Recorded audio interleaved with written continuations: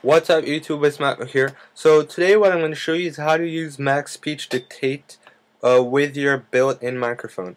So if you don't know what MacSpeech Dictate is, it's a program that you talk to your computer and it writes for you.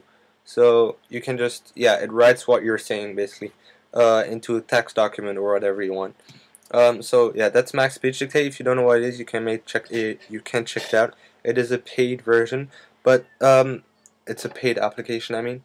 So the bad thing about MacSpeech Dictate, hello, oh yeah, the bad thing about MacSpeech Dictate is that it does not support the built-in microphone. So what I'm just gonna show you is how today is how to use MacSpeech Dictate with the built-in microphone, and it will work fine. So don't worry. So two things you need obviously is MacSpeech Dictate, and you'll need SoundFlower.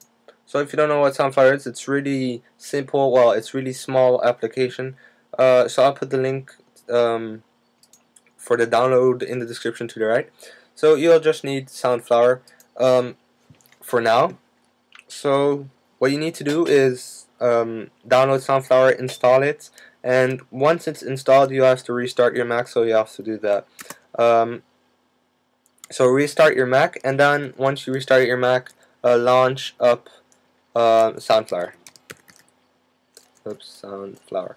So it's going to be called SoundFlower Bed, like a bed. So SoundFlower. So launch it up. So it's going to launch up your menu bar. Nothing else will happen, just in the menu bar. So the first thing you want to do, just click on the flower and then click on audio setup. So right here, this is probably how you will have set it up. So you're gonna have built-in microphone, and that's gonna be your microphone as well, and built-in output is gonna be your speaker right here. So that should be how you have it set up, except if you have like this, you're gonna have it set up here if you have a microphone with line in or USB microphone or whatever.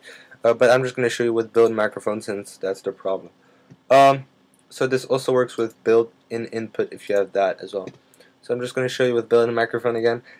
So you'll need SoundFlower. By the way, don't worry about these Adobe things and stuff.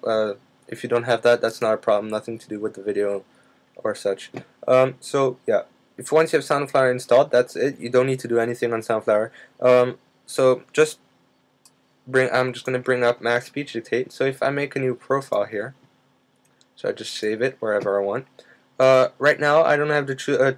I can't choose for built-in microphone, so that's why we have downloaded SoundFlower. So you probably have the option of SoundFlower. So SoundFlower is 16 channels or 2 channels. So I'm just going to do 2 channels. You can do 16 if you want, whatever. Doesn't matter. So just for this tutorial, I'm just going to do 2 channels. So once you're going to hit create, it's going to say this microphone is not supported.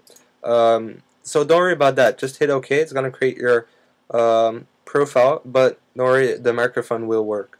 So I'm just gonna wait for it to create a profile.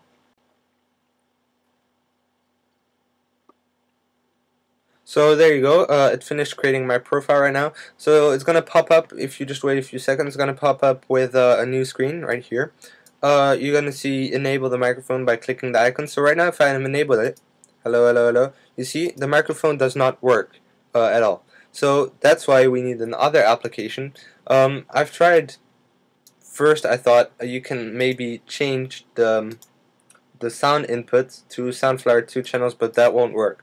So what you need now is another application, again, which is free and extremely lightweighted. So it's called Line In. So I'll just put the link in the description. So this is made by Rog Aboeba, which really makes awesome software. They made really good software.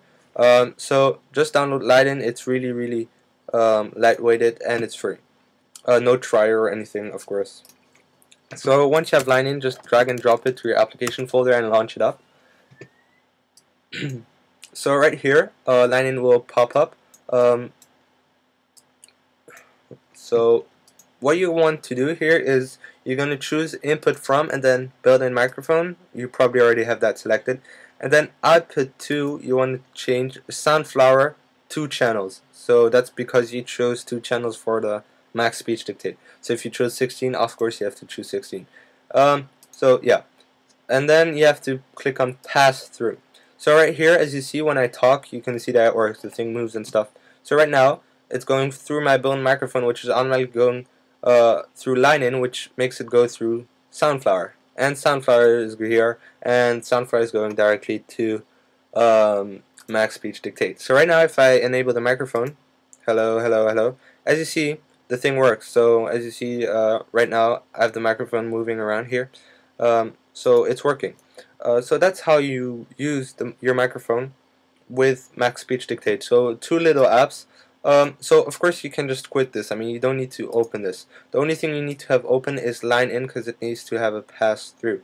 So yeah, just need line in. I mean, it's super CPU. I mean, you won't. It's not gonna use any CPU and stuff. It's really so you don't need any power for a computer to use line in or anything. So don't worry about that. So I'm just saying that because I do get a lot of questions like that. So just two simple application, SoundFlower and line-in. So that's it for this video. Hope you find this useful if you're using MacSpeech Dictate, probably. So yeah, thanks for watching. Please leave comments down below, rate 5 stars, and subscribe. Thanks for watching. Please leave. Oh, I already said all that. Whoa, where am I?